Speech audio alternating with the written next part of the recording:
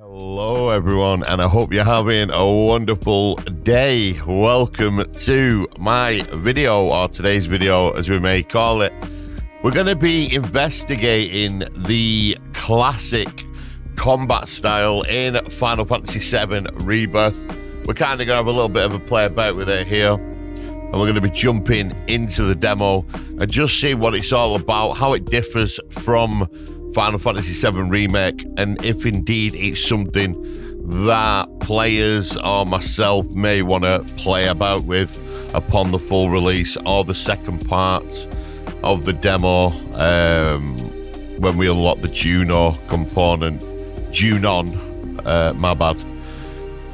Yeah, I'm very intrigued because obviously being a boomer and playing the original game back in the day on my lowly 4x3 tube television that my nan kindly donated to my gaming setup in a bedroom that I shared with two other brothers. Basically, three of us grew up in a room, all huddled around this tube TV, you know, experiencing this Final Fantasy, and great times, great memories. I will cherish very fondly for the rest of my days. So without getting too sidetracked on that, we're going to move into this now, and we're going to be checking out the classic sort of turn-based combat style and see if it's been kind of reinvented for this rendition of Final Fantasy. And I hope you enjoy today's video. But without further ado, let's get into the action. So here we have a little bit of a recap from Final Fantasy VII Remake. There's not too many spoilers here if you haven't played it yet, but if you haven't played it yet, I recommend you do. It's a fantastic game, thoroughly enjoyable. When the combat style is set to classic, the player-controlled character will engage enemies in battle automatically, attacking, defending, and evading as appropriate. With this mode active, you can simply wait until your ATB gauge fills, press X to execute a command, dictate the flow of combat. Note that you can always control the player-controlled character. Interesting. One thing I'm very interested to find out is that people with accessibility needs and disabilities, will this mode give them a good experience with the game? It's one thing I'm very keen to know.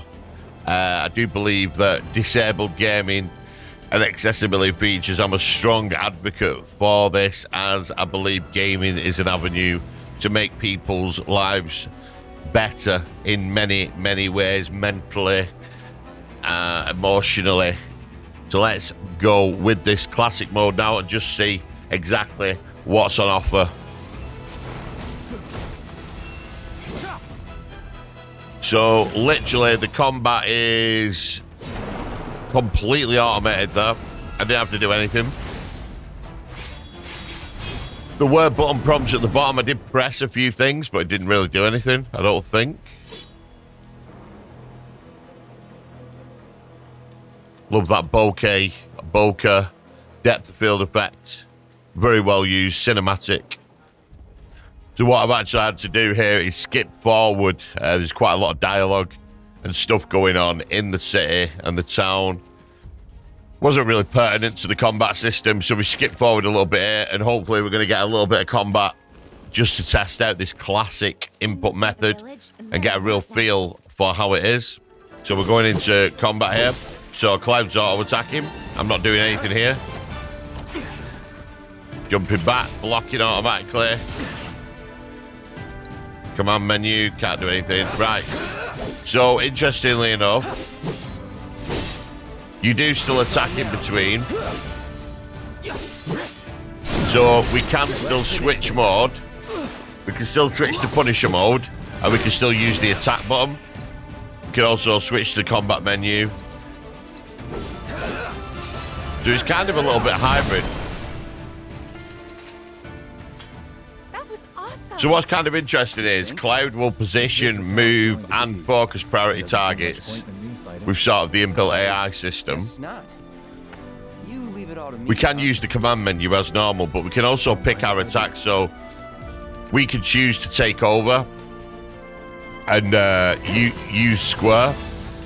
You can kind of take over the battle, but you still don't move the character.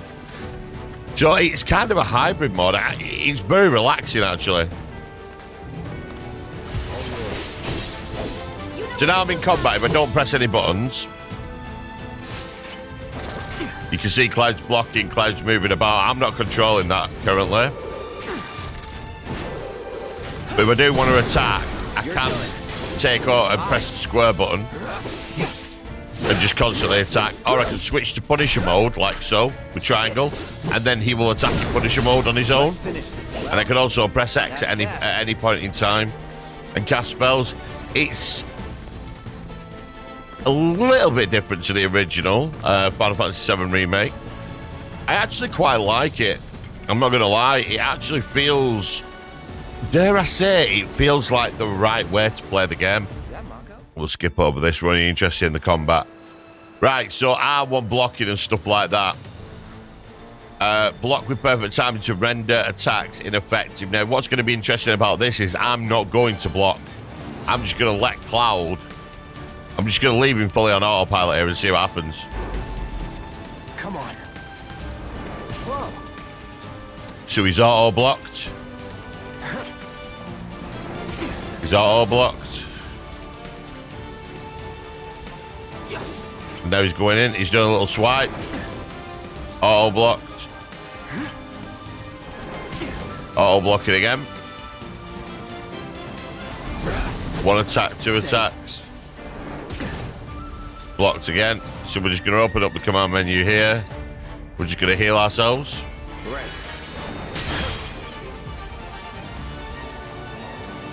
So one thing you will notice is, yeah, the blocking, the movement and whatnot. So it's okay defensively, but he's not actually doing anything. So what we're going to do now is we're going to take over and just use the square button.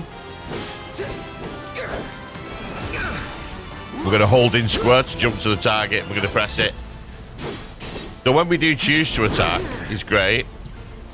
And then we can block up. But what's good about this mode is now we can focus more on our abilities. So say we want to do triple slash. Just pick that from the menu. You're done.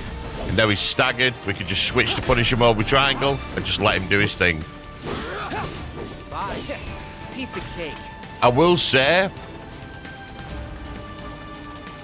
it is very good. It's very enjoyable, actually. It's a little bit more of a relaxed way to play. I will say one thing that I did notice about the active combat in this game is when I was running about and trying to get on targets and stuff, I was getting a lot of occlusion and clipping with terrain and problems with the camera angle. But with this mode, it kind of feels like this is how the game should be played. So we're going to jump forward with square here. So we're not pressing anything. Now I'm going to hold in square for attack. Switch to Punisher mode. We can rotate the camera here as well and see the battle from all different angles, which is great. And we've got our ATB meter up, so we can go like, hey, well, there's a couple of targets near each other. Let's triple slash. Pick the higher target. Boom, boom, boom. And then we can do like a blizzard spell. Calling ice. And just like that. So it's a lot more relaxing. It doesn't feel as strenuous. One thing that I do like about it is the kind of auto-blocking. I don't know what limitations it may have in regards to damage and stuff like that, or if there's any subtle advantages to it. It doesn't feel massively different. It just kind of... Thank you. I mean, how would I say it? It just takes a little bit of the burden off you. I got the rest. As regards to blocking and stuff like that. So obviously there, now we're blocking instantly, which gives me more time as a newer player, or even a veteran player, to think, well, hey, what do I want to do here? Then we can hold in square. And then we can think, well, you know, oh, I'm a bit low here. I want to heal up, or, you know, let's just sit back and see the attack pattern of the enemy. And then in between blocking now, I get a feel for how they're attacking. Let's get a rhythm going. We've got a limit break up here. So there are some little subtle advantages where you can kind of sit back a little bit. It's a little bit less stressful in the regards that you know Cloud's going to block in between and position himself correctly. And you can just sit back and kind of look at the fight and think, well, who's he attacking? Who's he focusing? Look at my health bar. Gives me a little bit more time to focus on maybe healing myself up, resing a party member, and then, oh, a gap, holding square. You know, see an opening in the pattern, hold square, so on and so forth. So that's been a little bit of a look into sort of the turn-based combat system that is available for Final Fantasy VII Rebirth. If you have any questions or any further input that you'd like to ask, drop it in the comments. And as always, comment, like, and subscribe. And I'll see you guys in the next video. Thanks for watching.